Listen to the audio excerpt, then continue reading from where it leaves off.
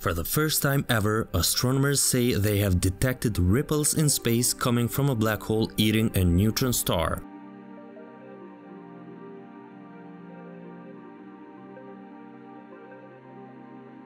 On Wednesday, the 14th of August 2019, both the Advanced Laser Interferometer Gravitational-wave Observatory in the US and the Virgo detector in Italy detected ripples in spacetime.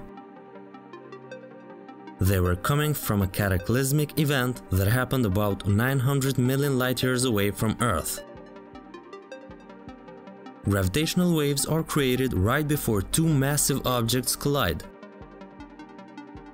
Astronomers analyzed the gravitational wave data to estimate the exact size of the two objects and then figure out what each one was. If both objects are between 1 and 3 solar masses, they are most likely neutron stars.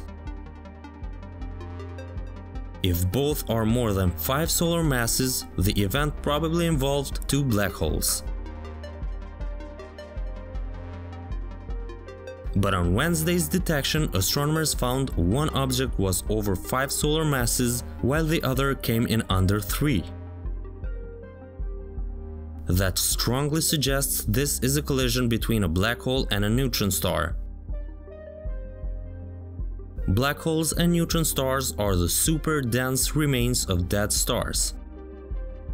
However, scientists need some time before publishing the final results.